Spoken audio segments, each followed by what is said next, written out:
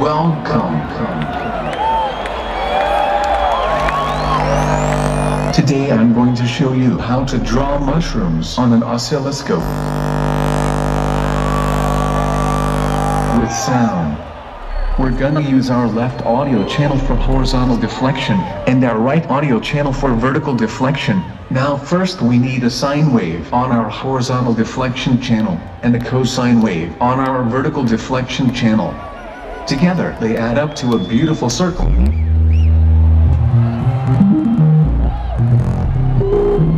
We can alter its size and shape by increasing or decreasing the volume of both channels. Now we add a sawtooth waveform to the right channel. Our circle correlates, turns into a spiral. To get this spiral into the shape of a mushroom, we need to multiply our left channel with a sine wave of the same frequency as the sawtooth. But we're only gonna use the sine's last quarter. Of course we want our mushroom to move, just like in real life.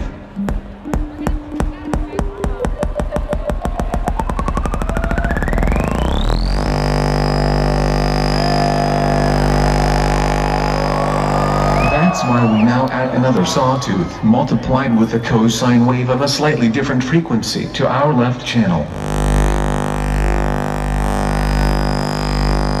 We can increase the number of mushrooms by dividing the cosine's frequency by 2, or even by 3. By randomly adding square waves, we get even more mushrooms.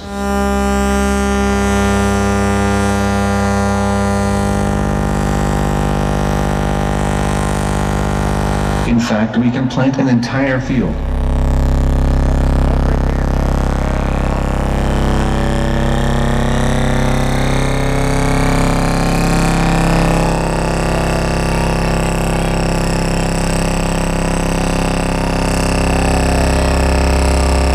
Into space.